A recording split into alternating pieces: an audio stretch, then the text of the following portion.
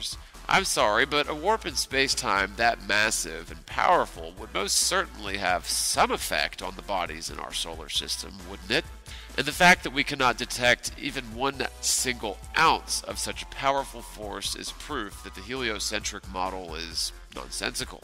Another way to look at the fallacy of the heliocentric model, which is not stationary, is to imagine how the Earth should behave as it travels at 18.5 miles per second around the Sun on average. I don't seem to understand how the Earth is supposed to somehow accelerate well beyond the speed of the Sun at times, basically stand still at other times, and ultimately behave in such a way that makes absolutely no sense whatsoever, and should therefore be stricken from the record as a viable theory, especially considering the world is demonstrably flat and stationary in the first place, so the entire heliocentric model is completely nonsensical in its very premise.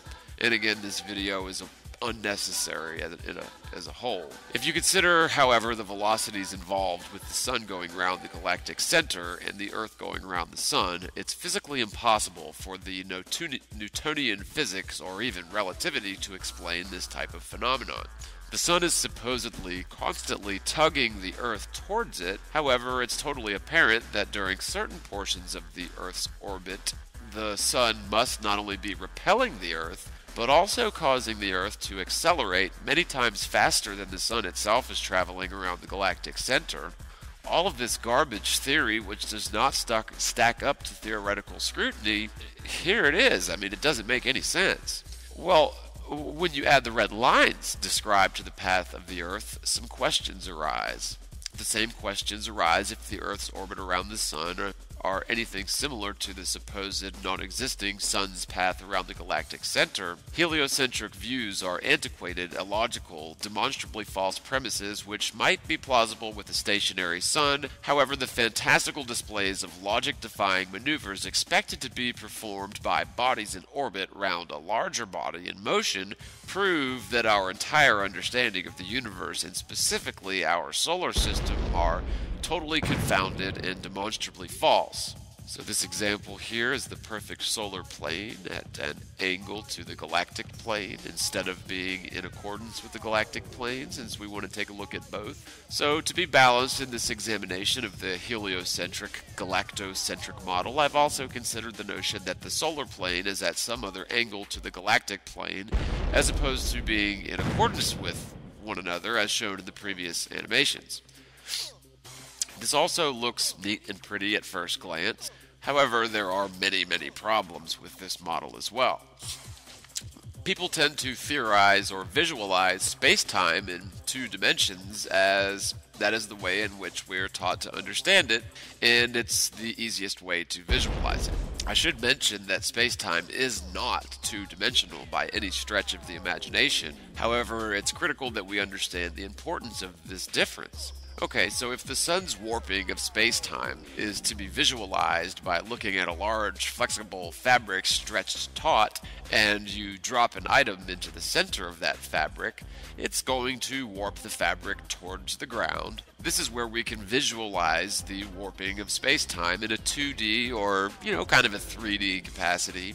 The distinction between this example and actual warping of space-time, which is all theory and is actually false, but this would actually be causing such a warp, which would be equal in all directions, attracting objects towards the center of that warp from every direction at once.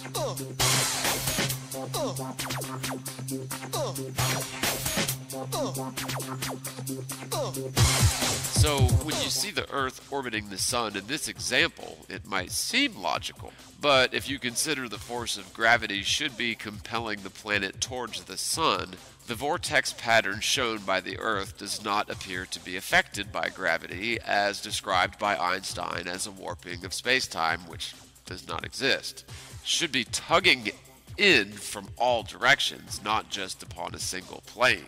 So when you consider the motion of the center of orbit being the Sun, and the Sun moving through space at a right angle to the galactic plane, our solar plane, that is, being at a right angle to the galactic plane, it totally contradicts the theory of a mobile Sun around which we orbit according to Newtonian or even relativity or Einsteinian physics.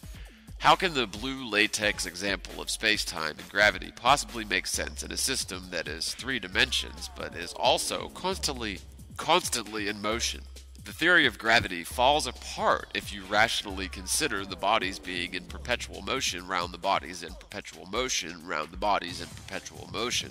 There's simply no way to account for all of this intersecting velocities, which should cause all sorts of wild inertial effects, especially standing here on Earth. However, we forever remain motionless, fixed and immovable, and the heavenly bodies are obviously orbiting around the flat Earth, with their center of orbit being fixed upon the North Pole, which is a magnetic field extending up and out to all the edges of the world, known as the southernmost region, or Antarctica, the conventional model. The blue spandex example of space-time and gravity is a laughable example of the stupidity and ignorance of modern physicists who never consider the medium which all bodies are warping is stationary while the bodies are in motion, causing all sorts of issues in 3-dimensional, high-velocity objects, always in constant, often in contradiction, flux, which is never accounted for or even considered by modern scientists, who have all been tricked into believing they live on a spinning globe since they were just little nerds playing with chemistry kits and eating their boogers.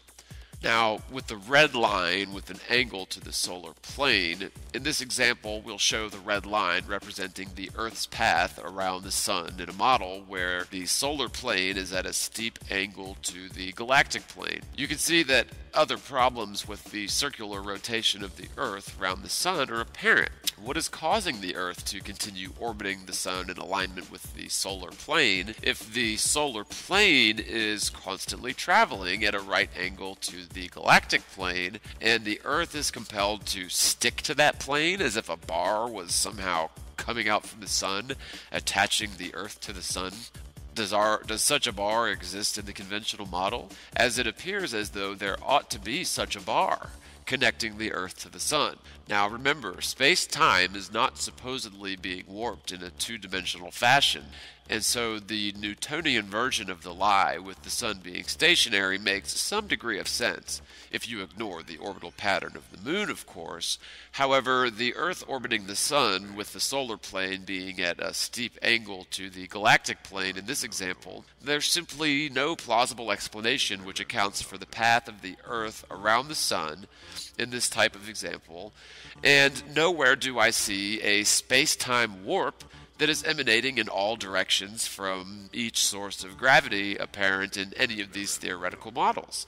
Again, one source of gravity, the biggest of them all, would be the galactic center, which is totally not felt on Earth or by the Moon. The other center of gravity being the Sun, which is apparently not felt by the Moon.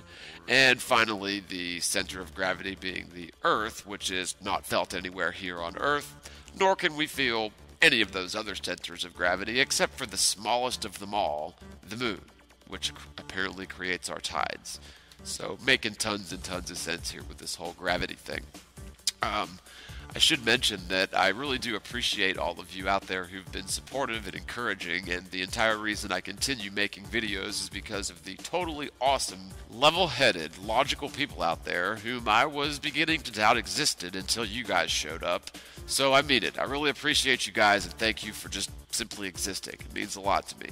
Now, there are other people out there who comment on my work, who obviously have never seen my work, but I also must address these people. One thing most people don't understand about me is that I've been considering the sort of problems I'm just describing here in this video for my entire life, not just for the last few months as a flat earther. I've been totally confounded as to all sorts of issues with the heliocentric Big Bang model of the universe, which is explained in great detail across many of my other videos.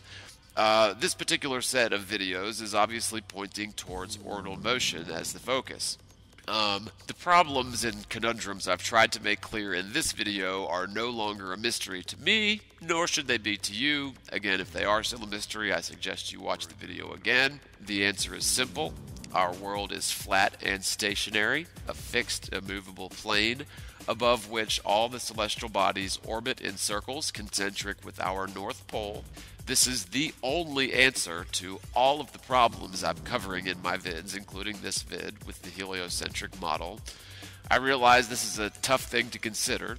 6 months ago, I would have told you this is the stupidest waste of time ever, a topic I've never would have considered, and never would have done so even for a second. So I'm glad that you are even there giving it some thought. I do appreciate you at least looking into this. We've been taught for our entire lives to consider anyone questioning the globe Earth model is obviously an insane ignoramus. I can assure you the person involved in the conversation who believes they are stuck to a side of a spinning sphere hurling around the sun, flying around the galactic center, zipping through space over 1 million miles per hour, is the one with major delusions. I can assure you that if you do take the time to learn about this topic, you will surely come to realize that our entire world has been misled into believing a total lie, as we couldn't possibly live on a globe, and the heliocentric model couldn't possibly exist.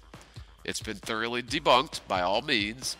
If you care to look at the evidence, you'll find that there is a never-ending pile of empirical evidence that proves entities such as NASA have actually been lying their asses off, and all world military powers have been covering up the fact that we live on a possibly infinite plane and not a finite sphere, and these world military powers will stop at nothing to continue keeping us well away from the southernmost regions of the world and perpetually living on a prison planet Earth. I invite any newcomers to my channel to check out my official Flat Earth Proof playlist, which now contains almost 20 videos at present, and contains a ton of compelling, empirical, undeniable proof that the globe model or heliocentric model of our universe is dead wrong and could not possibly be true. You can also listen to the entire must-read Zetetic Astronomy, Earth Not a Globe, 1865, in its entirety on my channel in audiobook format for your convenience. I really hope that all of you are able to understand the truth of this matter, and I will try to respond to any questions or comments, but please be patient with me. It's nearly impossible to work my jobs, make videos, and reply to comments, but I do the best that I can, I promise, and I hope that you understand. Thank you all again so much for your support. Please contact me via my partnership email address found in my YouTube channel if you'd like to donate and help me continue making new content. God bless you all and peace.